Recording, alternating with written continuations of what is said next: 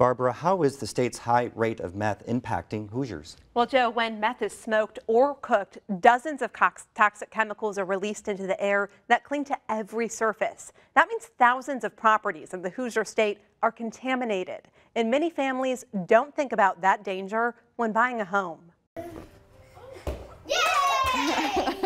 Playing catch in the living room of a rental house isn't exactly what Jennifer Nugent had planned for her family. She wanted to raise her kids somewhere with plenty of space to play, and for a while, she was. Back in 2013, Nugent and her husband bought their dream home in the small community of Mooresville. It sat on 2.5 acres in a peaceful neighborhood. It was blue and it had just a lot of potential for us to add on, and we really wanted that house. But shortly after they moved in, they started living a nightmare. Our kids, were just constantly, it seemed like, had the flu, and they were throwing up at least weekly. Nugent couldn't figure out what was causing their ongoing health problems until a neighbor spoke up, mentioning the previous homeowner referred to the bathroom as a smoke shop. That's when Nugent ordered a $50 meth test. The results were staggering.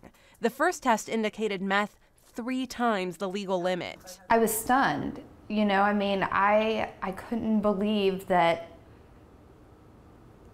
my kids were having to inhale this. The Mooresville home is one of thousands contaminated by meth in the state. Since 2007, state police have busted 11,000 meth labs. There is a public online database that lists all of those properties, but it only includes meth labs police know about.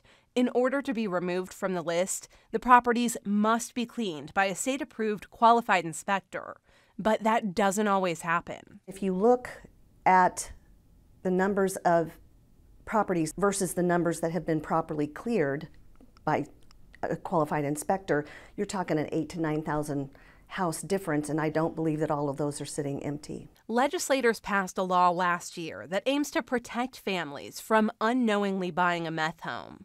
Just like checking a box to indicate whether a property has lead paint or asbestos, homeowners must disclose whether the property is contaminated by meth.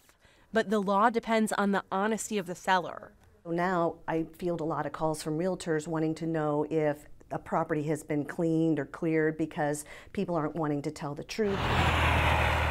Bedford-based Crisis Cleaning performs meth tests and decontaminates homes.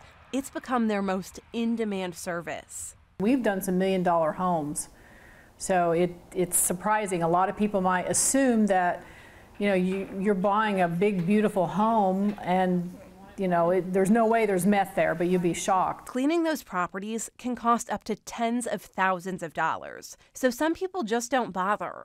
That leaves behind toxic chemicals. There's a lot of risks, particularly for the small children, those with weak immune system, or the elderly, especially small children who might crawl on the ground, put their hands in their mouths.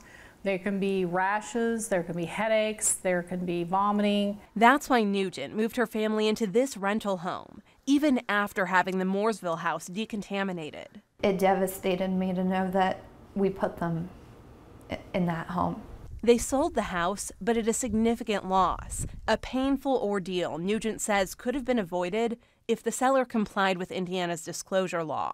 You're relying on a criminal to disclose his criminal acts to a buyer and lose the sale, and so I don't think that's enough. She wants Indiana to strengthen its laws and require meth tests be performed on all properties that are up for sale.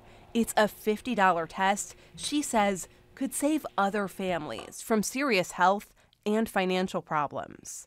You're already spending hundreds on the inspection. $50 more just guarantees you got a safe home. The Nugent family is taking legal action against the former homeowner and the realtor. The realtor happens to be that previous homeowner's mother, Joe. Very interesting. Thank you.